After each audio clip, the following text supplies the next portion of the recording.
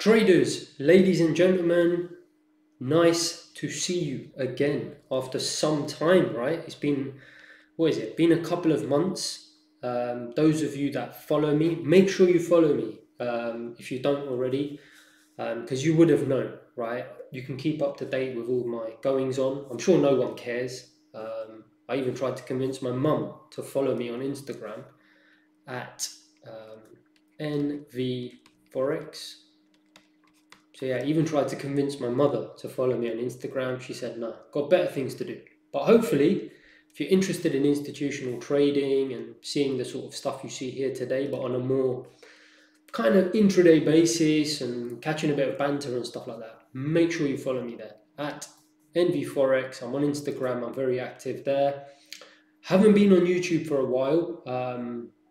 I've basically been moving home, even though I was just looking at myself before I started this video and I realized I look like I don't even live in a home, but I do. And I moved to a really nice home, and I'll get into all of that in another video, why I've been away, but I'm back, right? And this time, hopefully more frequently than ever. I've got some amazing ideas. I want to be more frequent on the channel.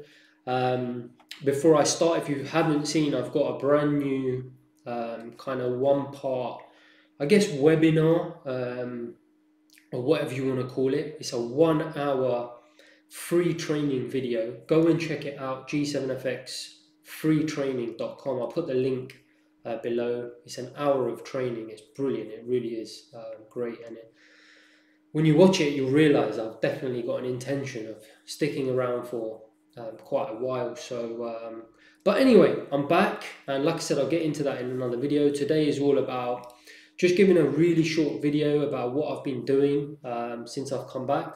Pretty much nothing in terms of changes, right? No changes at all. And I've realized I've put here today's lesson, and actually probably what I should have put. And you know, I'm not one of these guys that likes to go back and edit things and make it look perfect. I really couldn't care less. I'm a trader first and foremost. I love being on YouTube, but I want you to see kind of things in the moment, right? I've put that there, whatever, I'll change it. Well, I won't change it, I'll write it out. So what I should have put for today's lesson is, don't change things, right? I've just realized, I mean, here, this is important as well. Start questioning everything, and we're going to get on the charts in a second. And by the way, before I forget, I told you, I don't have these things scripted. I completely forgot. Like and subscribe the video if you like content that I give you. If you don't, still like and subscribe it, right? Still helps get it out there anyway. But no, look, today's lesson, I was going to say on a serious note, is start questioning everything, but also don't change things, okay? I've been away for several weeks, as many of you that follow me on Instagram at NV4X know. I've been moving home, and I didn't trade for a few weeks, and I just got back into trading about a week and a half ago, and nothing's changed, as you're going to see. I'm still using exactly the same stuff. I don't change it. I don't know any professional traders who are consistent, who are constantly fiddling with things dramatically. Obviously, do change things a little bit, as long as they're, you know, order flow based or transaction based. You can change them early in your career in the first few years. But I've been doing this, what now, almost 15 years. So I just don't change things now. I'm happy with what I've got. I've got my kind of style, what I look at. I know it well, as I'm going to show you today. And we're going to do a little bit of analysis. I had a $4,000 today, dollar day today. Fully verified. I'll show you all of that, my account and all of that usual stuff. And like I said, we're going to have a quick kind of educational overlay to that. And I just wanted to say, before we get onto the charts, Sierra chart, and we're going to look at the S&P 500 today.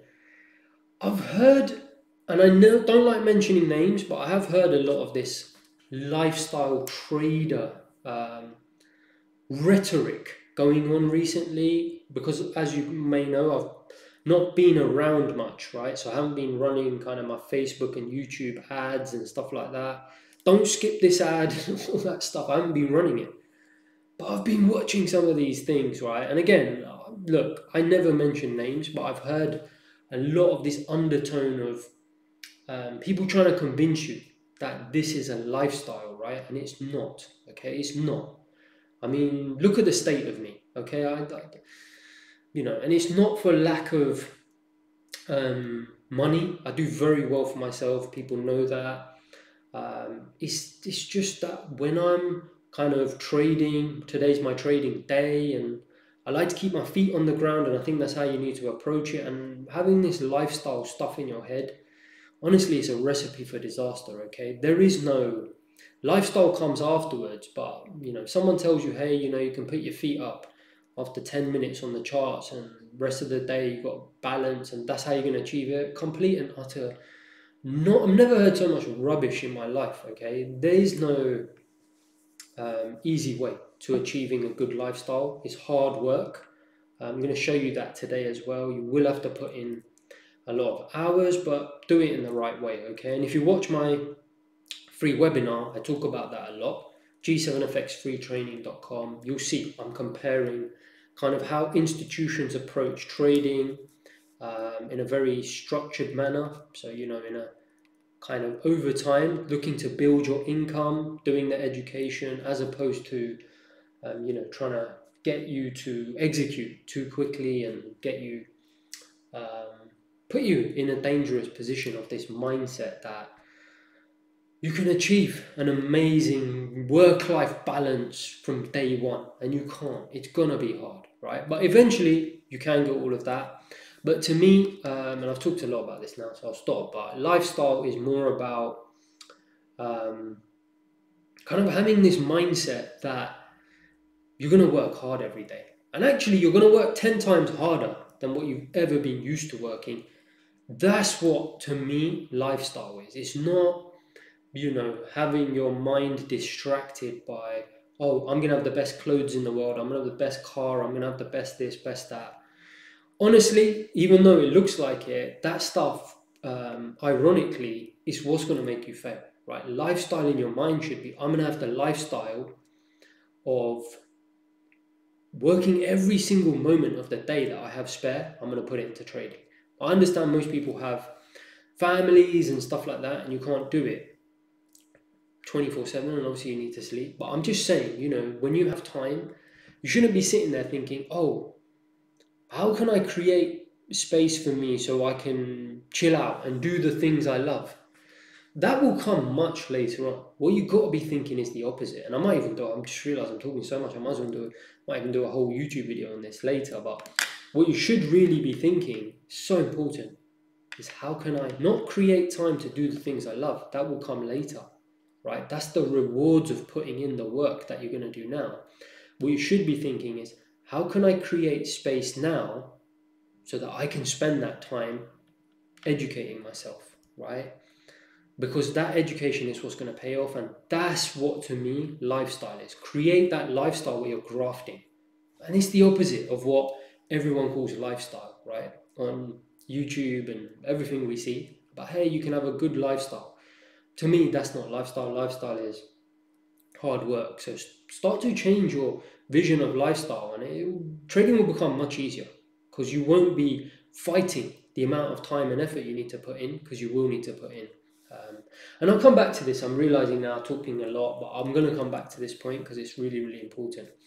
And then finally, no 25,000 G7FX 25k challenge that I launched months ago. Not a single entry, right? I mean, it's beyond a joke, right? So whatever, it is what it is. I'm going to keep bashing that point home. You know, people don't show you what they're doing. What on earth, you know? If you want to become a doctor, you're going to learn from a doctor, right? If you want to become a boxer, you're going to learn from a boxer, right? If you want to learn to jump out of a plane, you're going to learn from someone who's jumped out of a plane before. If you want to learn to trade, learn from an institutional trader who shows results. Otherwise, don't know what you're expecting. But anyway, I've talked about that a lot. 25k. Just wanted to let you know nothing's changed. In fact, it's got worse. Do another video on that completely separately. G7FX community launches tonight. That's if I ever stop talking on this video, then we'll get it launched. Honestly, I expected to spend 2 minutes on this first slide, and I ended up talking for ages. But look, I haven't been around for ages, so whatever. right? I had a lot to say, so it's all coming out. We're going to get on the charts in just 2 seconds. The whole rant's over. The intro's over. Well done, England, last night. Great. Most dodgiest penalty I've ever seen, but whatever. It's gone against us in the past, so we've had some debatable decisions, but let's be honest, it was a bit of a... No one likes to necessarily win like that, but I guess it evens itself out, right? We've had some dodgy things, and I'm glad the lads done well. Looking forward to Sunday. And I actually remember 1996 like it was yesterday when we were beaten by Germany in the semi-finals. That took me years to get over. So yeah, it's nice to see the lads do well. Let's get on the charts, guys, so we can look at the $4,000 day, and we can also get into some education. Okay, everyone. So yeah, finally we're on the charts. We got there in the end. And I promise the next videos I do, I'll keep the intro short. But yeah, we're here. We're on the charts. Hopefully I'm not blocking anything. I don't think I am. Hopefully I'm just there in the corner. So this is today's S&P 500. And in fact, as ever, let me show you my... let's switch on the order fills so you can see today's fills. We're going to go... You can see slightly different style of execution today to what you might have seen me do in the past. But still very profitable. And let me just show you my trade window. So there you go, my live account, $4,000 today. Okay, and I'm also going to just show you kind of, you know, I want to show people it's not cherry picking. I think it's really important that you have the confidence to know that I'm not just showing you this day because it happens to be $4,000. I'll show you since I've come back. Don't think anyone shows this stuff. So that was yesterday. Today's Thursday, $4,000. Yesterday was about a break-even day. You can see it there on my live account. And then had a decent day on Tuesday. Some shorts. I think it was about $600 or $700 on that day. Okay. Monday I didn't trade. Right. Okay. Which was a bank holiday, so you can see it there, that little short day there. Friday I also didn't trade. Mrs. took me to was it IKEA or somewhere doing some furniture shopping, so I couldn't trade on Friday, which was a really nice day actually, as you can see. And then last Thursday was fairly decent day again. I think it was about maybe $600 on that day, $500-600 or whatever. Wednesday, there you go, another, I think that was a 1K day, pretty decent day there. And then Tuesday and there, again, pretty decent, solid day. And then the Monday there, didn't trade. All right, so you can see, totally open book, every single trade over the last 2 weeks. Okay, so it's not just kind of showing you what I wanted to show you. I just got around to basically doing the video today, so it is what it is. Another day you might get a different type of day and a different type of style, but actually it's quite good because you're seeing a slightly different execution style. So as always, right, we're going to talk about context, and actually the S&P is screaming higher right now, which was to be expected. As you can see, I've been buying it all day. It just was accumulating a lot of orders near the bottom. I'm going to show you why that was happening. So as we know, the S&P has, you know, in terms of transactions, driving price, right? What drives price? So you've got price here. What are these? Transactions, right? If no one wants to buy something, the price ain't going to go up, okay? It isn't all that junk. I've said it before, and I'm going to say it until I'm blue in the face, okay? If you think your squiggly line is making this price go up, you're dreaming, okay? Really, I don't know I'm trying to think of the politest way to say this. You need to wake up and smell the coffee, okay? It's this, right? It's actual people buying and selling. You know this. Think of a property, right? If you had a property, draw the world's worst windows. Probably won't buy that property because the windows are awful. But if you're going to buy a property, right, or there's property for sale, you go to an auction and no one puts their hand up to buy it, is the price going to magically go up? No, well, don't think that that's what's happening on a chart, okay? It only goes up because people want to buy it. They have their reasons for doing it. In my opinion, majority of the time, that's because they're watching other people's actions. I know from obviously I worked in institutions, and that's kind of what people are looking at. Help using other transactions to kind of determine what other people's reasons for buying and selling are, but it ain't, all that stuff on your retail chart. It is transactions. So anyway, the point is you want to look and see where are these blocks of transactions happening. We can see it here. There are other concentrations where obviously there's been high interest, but we kind of know it's in this area. So let me just mark that area. If I can get this to work, yep. So roughly, right, this region, you can see there was a lot of people buying and selling. Can you see it here? Okay, heavy interest, right? So no coincidence that I also had a lot of interest in this area. Also like the fact, and it's what I'm looking for, sorry, I don't know what happened there. Also like the fact, and it's what I'm looking for, is where are people likely to be trapped? We've just had the biggest move, right? Look what's happened. This is why I say, what did I say? Today's lesson, start questioning. You need to start questioning everything, right? You need to think outside the box. That's what makes trading hard. A lot of people are in denial. They want indicators or all that garbage to tell them what to do. It doesn't work. You need to do it for yourself, okay? Obviously, it helps if you've got the right contextual tools like order flow and transactional data to help you kind of key off. But ultimately, you need to think about what is the market trying to achieve or do around these areas. Where has it come from, right? So the market kind of opened there in that region. Sorry, I don't know why the pen is playing up a little bit. Apologies for that. Yep, so the market opened up in that area there. And sorry, just gonna have to put up with this till I sort it out for next time. I don't know why it's playing around. So market opened up there, and what's it done? In fact, let's open this up a bit. Okay, so what's the market actually done? Right, it's opened up there, right, and you can see it there. I don't know why it's doing that.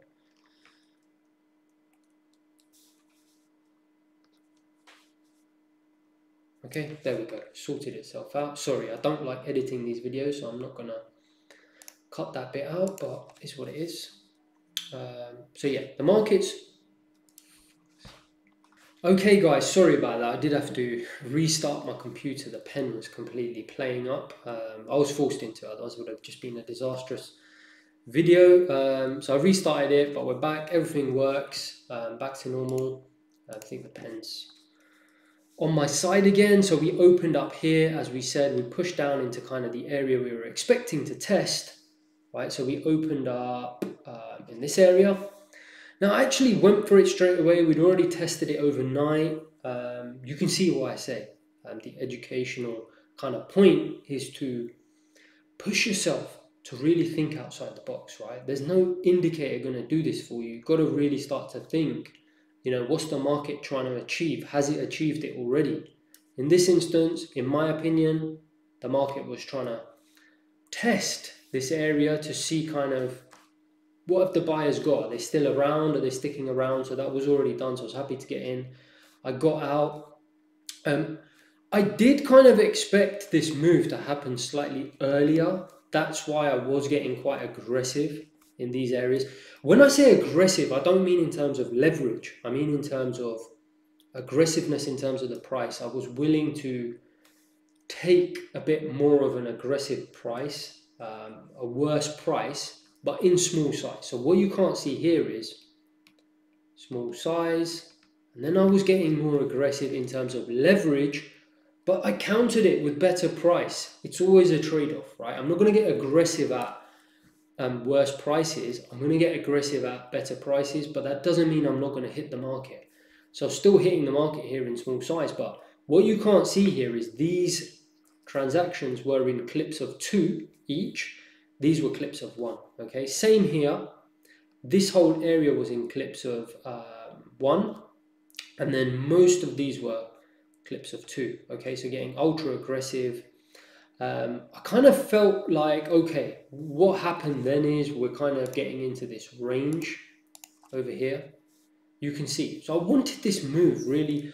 Want is a strong word, you know, whatever. If it happens, it happens. It doesn't. But obviously expecting, there we go, the pen deciding to play up again, but I'm not going to stop.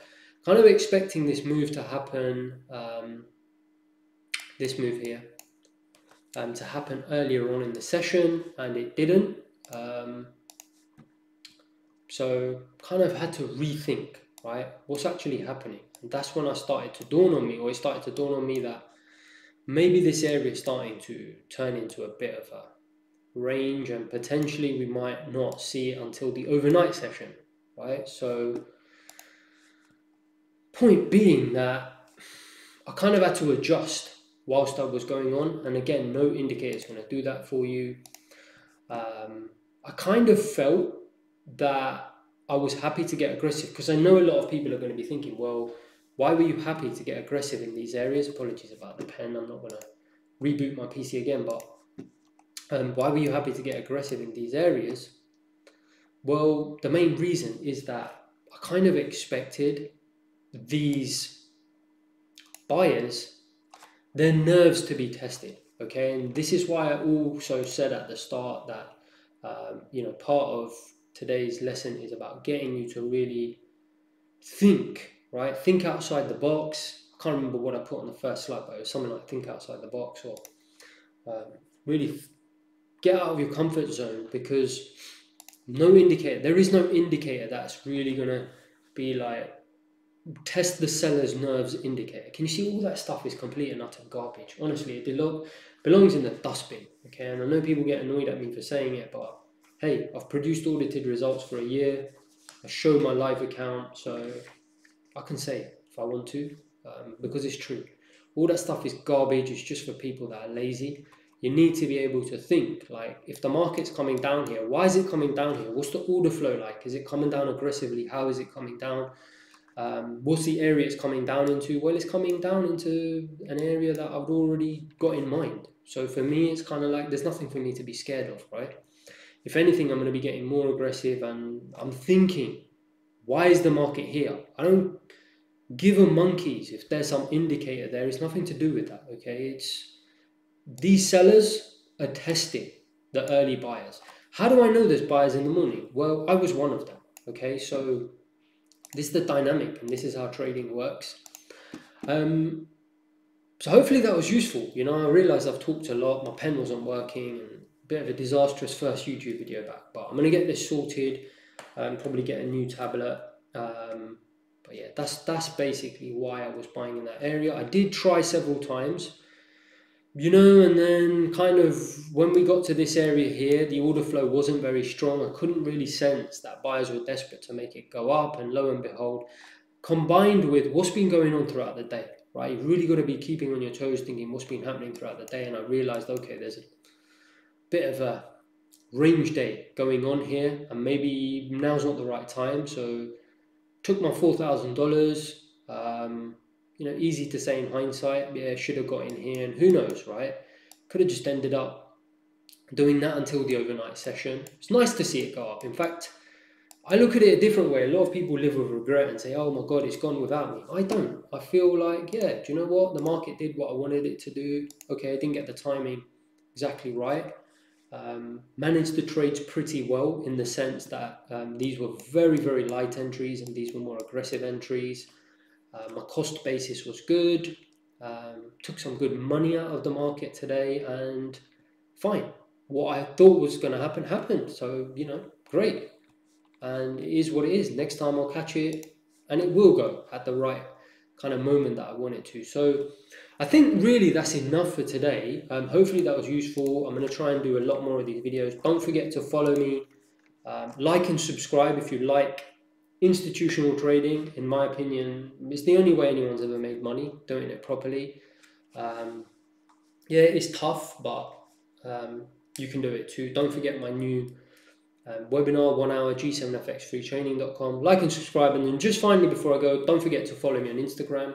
I don't know if I'll be able to write it because my pen is playing up. Envy Forex, there you go, the pen's playing up. But follow me on Instagram, see you on the other side, and I'll get another video to you soon. Have a great day, guys.